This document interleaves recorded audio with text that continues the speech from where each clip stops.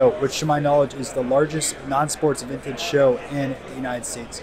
The goal today is to grab some PC cards that I've been looking for a while. There's some early 1930 non-sports that I've been trying to find at some card shows or online, but have had no luck. So take you guys with me and let's see what I can find.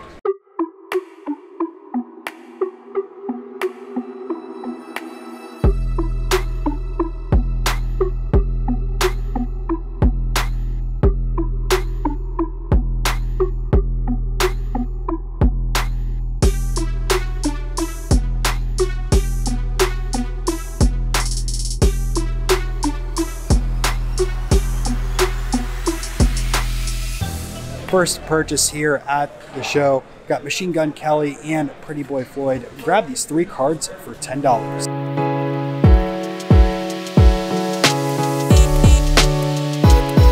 If you aren't familiar with G-Men, they're one of the most iconic sports card sets. It was created by Gum Inc., also known as Bowman, and there's a lot of intricacies with the set based off of numbering, copyright year, as well as some being hand cut, but those are all discussions for another day. Next pickup at the show, I got a stack of 1960s rock cards and also a full set of Lord Nielsen's from 68 and 69.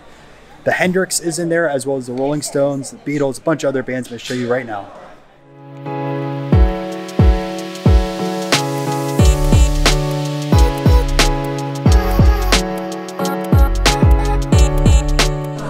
Santoser.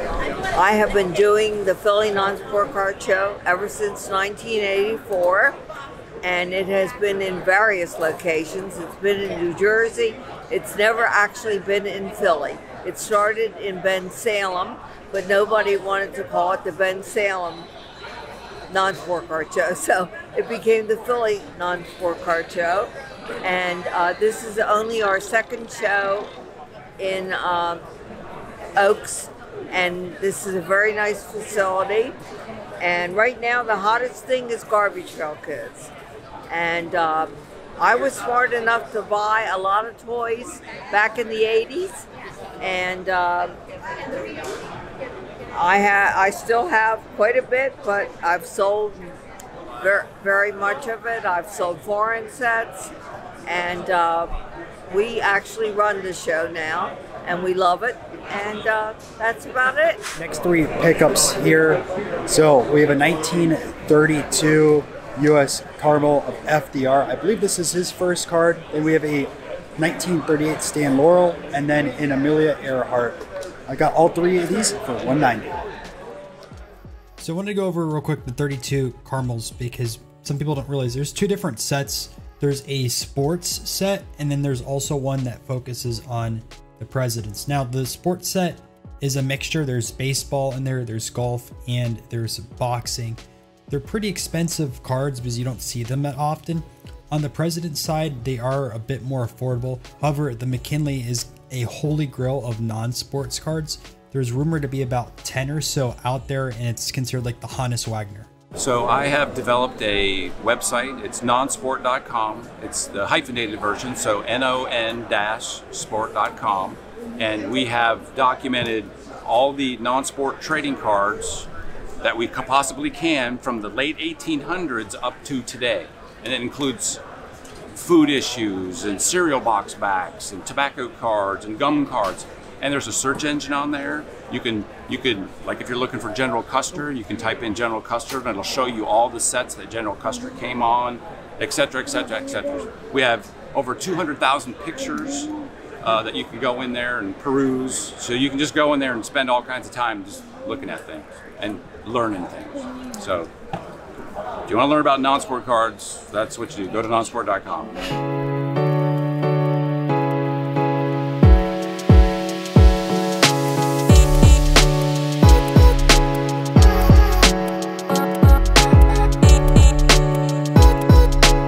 So some of you guys might be familiar with the 1932 Sonella Babe Ruth and how this card was pasted into books over in Germany.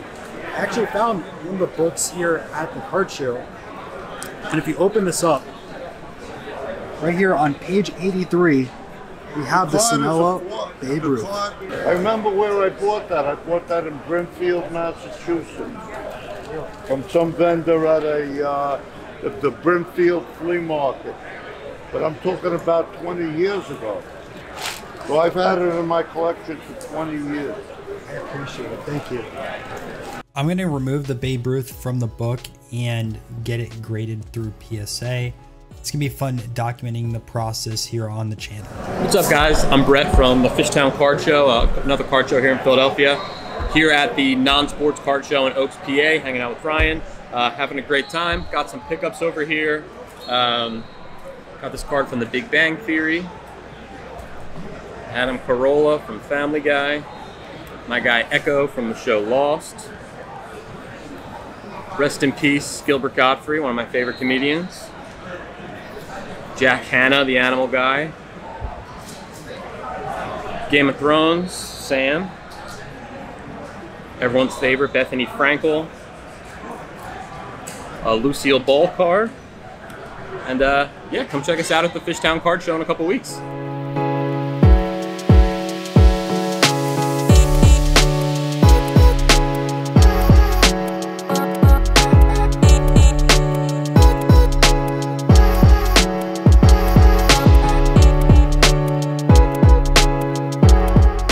So I'm going to combine two deals in one. I grabbed this stack over here for $60. Really headlined by this Edgar Allan Poe, which is 1800s card by Duke. You have a Ray Robinson from 1951 ringside, and then also some soccer cards from the 1930s. Now, I'm not a soccer expert by any means. I haven't done my research on pre-war soccer to the extent I really should. But I talked to some of my friends that know soccer, and they said these were a grab, so check them out.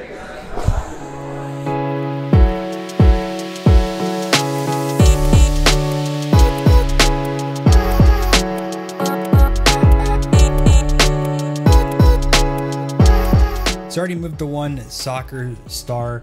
My friend's Brad wanted it, and he had a Jack Hobbs rookie, which is one of the best cricketers of all time.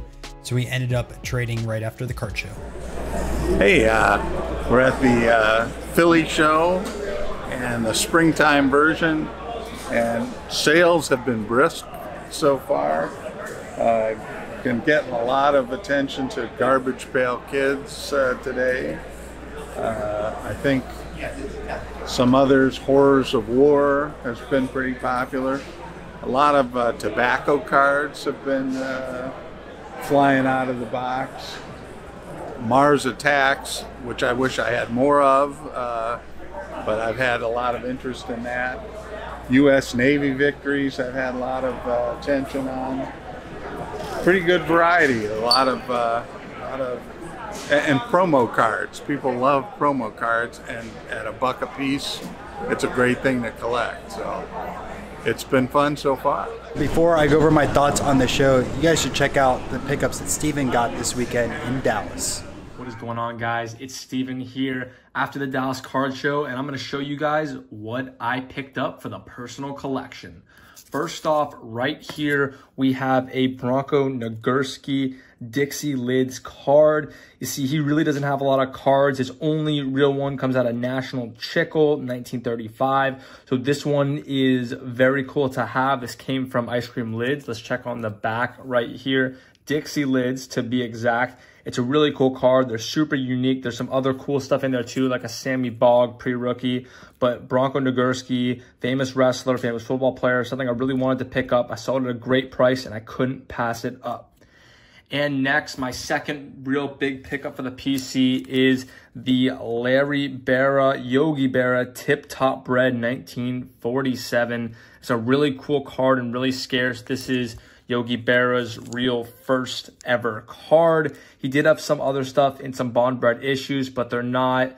There's been a lot of controversy in the card community about whether those were actually released in 1947 or not. Therefore, this is his real true pre-rookie card, if you will.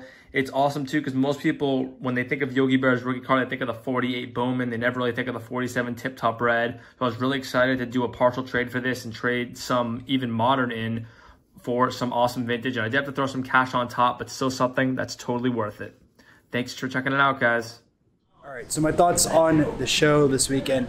Really enjoyed it. It was more than just non-sports though. I'd say 95% of the show was that. 5% was actually vintage baseball. So some dealers brought their vintage baseball cards there and sold them as well as the non-sports. It was mostly raw cards. I'd say probably less than 30 or 40 slabs in the entire room. And it was just books and books of singles. I mean, it would have taken days to go through all the inventory that was there at the show. A few dealers talked to you guys about what was moving, and I can confirm there was a ton of different tables also that were pretty much selling same exact stuff. You had lots and lots of G-Men, you had Red Menace, you also had some of the other non-sport releases from Topps and Gum Inc. But overall, it was a very successful show. Next card show will be back here in Philly in 2 weeks for the Fishtown show, which is going to be a sports card show this time around. I'll see you there.